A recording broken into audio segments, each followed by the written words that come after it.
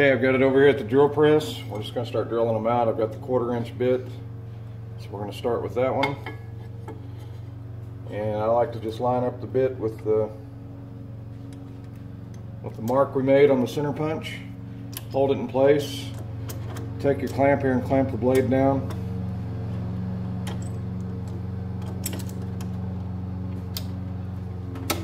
It's going to leave it zero chance of it helicoptering on you. You don't want this thing spinning if this bit catches the blade. So this will keep it securely in place for you.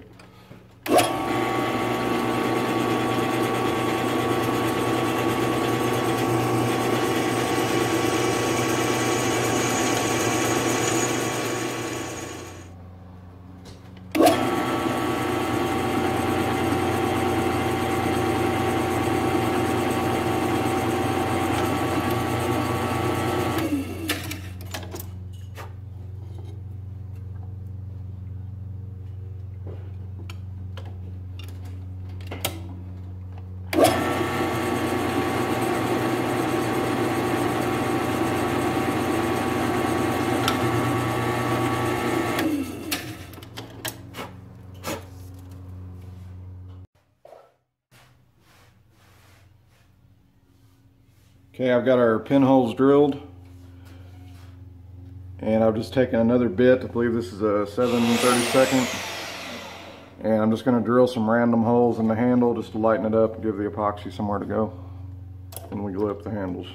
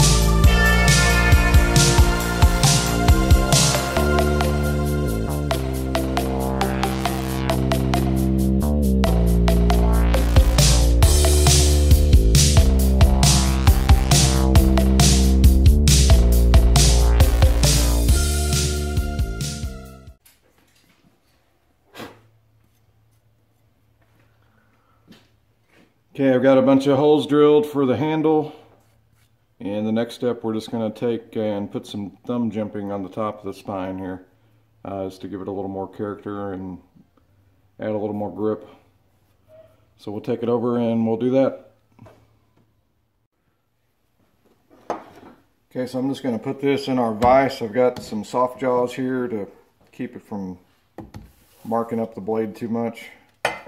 We're just going to take a checkering file and put some jimping into the top of the spine. The way I like to do it, I just hold the knife in my hand the way I would normally use it, and I just take a Sharpie and kind of mark where I want that jimping to be located at. So somewhere right there.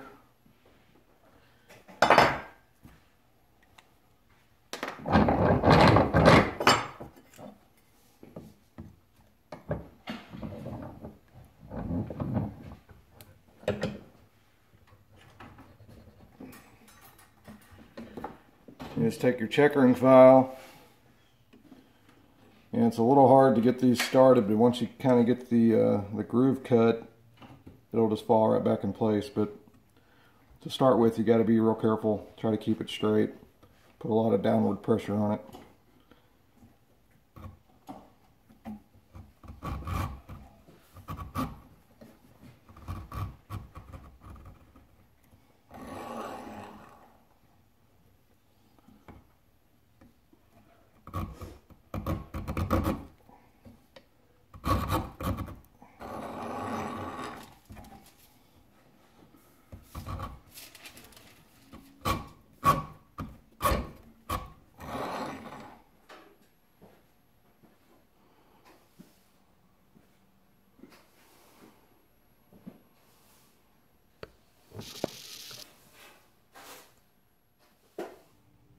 Okay, we've got the thumb jimping in place, and just went ahead and ran this on the belt sander to clean up any burrs when we drilled the holes. And the next step for us is to heat treat. We like to heat treat our blades before we grind the bevels, just to reduce the chance of the blade warping. We like to do it with the blade material a little thicker. And with the sanding belts we can get today, it's really not an issue to grind a hardened blade. So that's just the way we like to do it. So we're going to get started on the heat treat.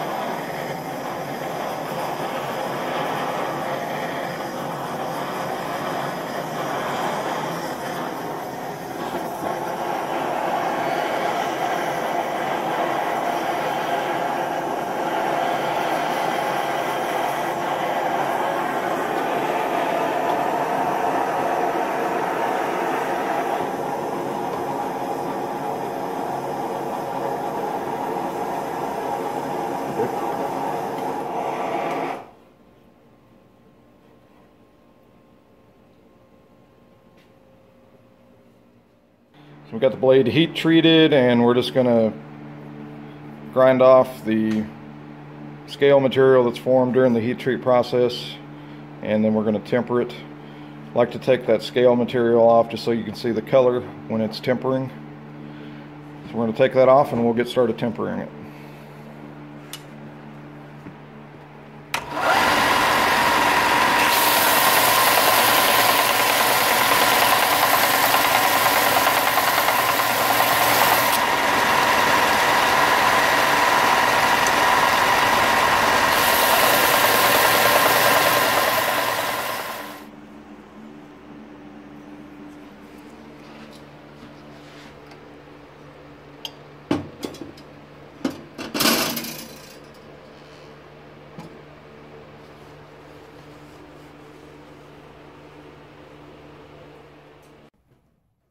Okay, we've got the knife tempered and heat treated and tempered. So the next step, we're going to start grinding the bevels.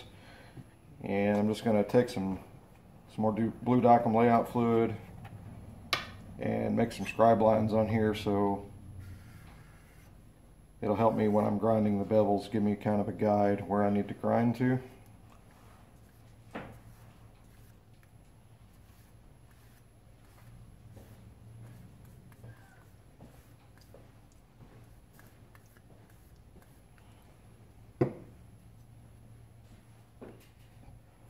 Alright, so I've got a height gauge set to exactly, this height is exactly half the thickness of the steel that I'm using, which is 5/32. So I'm just going to mark a center line.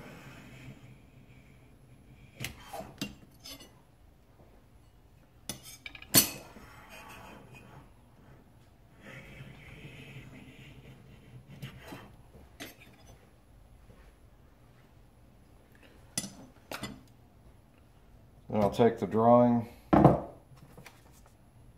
and measure how high these bevels are, just using a pair of calipers.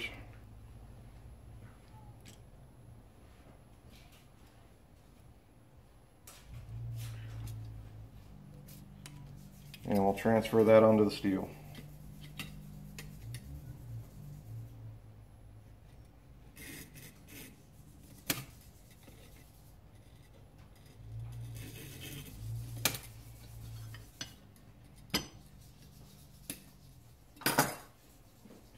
And that just gives me some general guidelines on how high to grind the bevels and how thick to grind the edge thickness.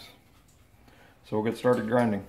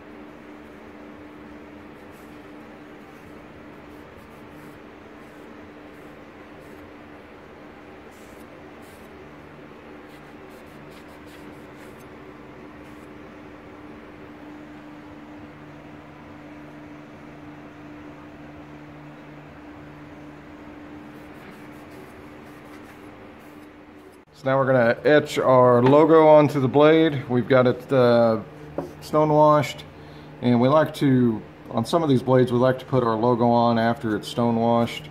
If you do it properly, you can get a good contrast on your logo, like we did on this knife. We etched it after the fact, and it just kind of makes your logo pop. So we're going to try that. Sometimes it works out, sometimes it doesn't, but we're going to see what happens here. Just going to clean the blade with a little bit of lacquer thinner.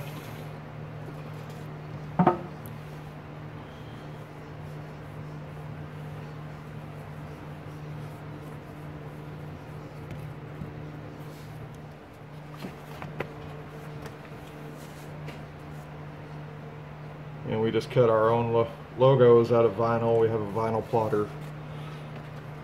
The only bad thing about these is they're good for one use, but if you got a vinyl plotter, you can get sheets of vinyl for next to nothing, and you can fit 100 logos on a sheet. So it's pretty cost effective.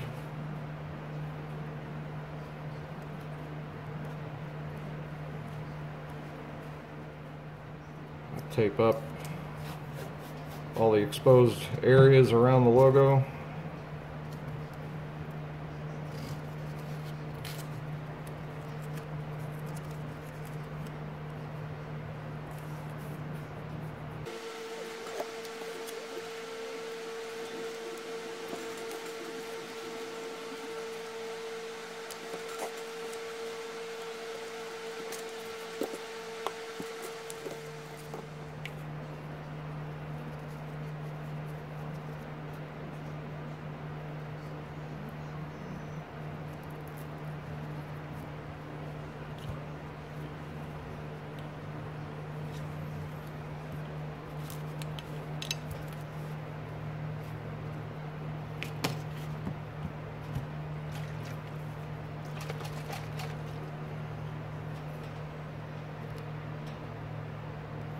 Just saltwater solution we use to etch with.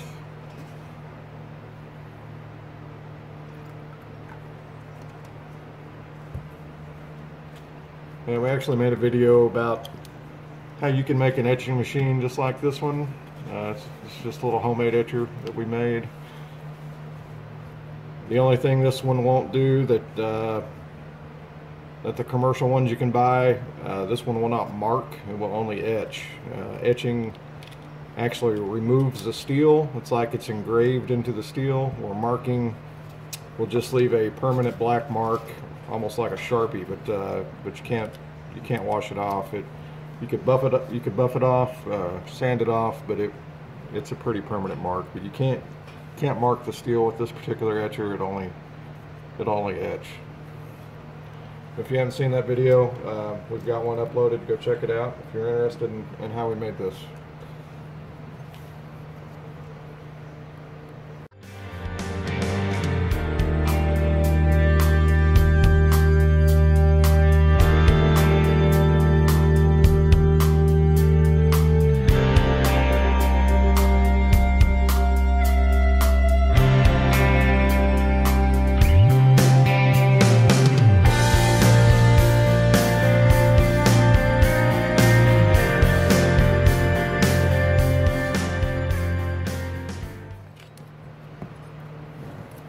We'll clean it up and see if we can get that logo to pop against the acid etched blade.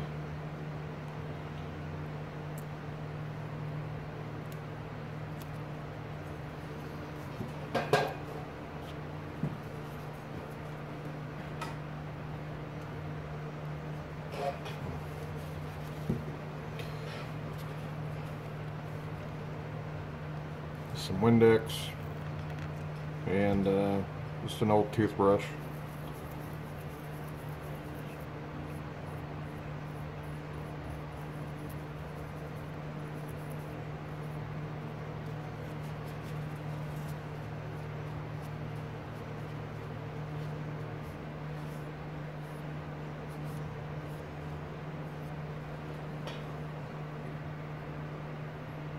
So once you get that carbon out of your etch, it shows that exposed steel, and it makes a really nice contrast against that etched blade. Worst case scenario, it didn't work, or you messed up your finish on your blade, you would just have to, you know, re-soak it in acid, re-tumble it in your rock tumbler, and you're good to go. It looks like it turned out pretty good. I'm happy with that. So next step is we'll get the handles drilled and pinned and roughly shaped, and we'll get to that next.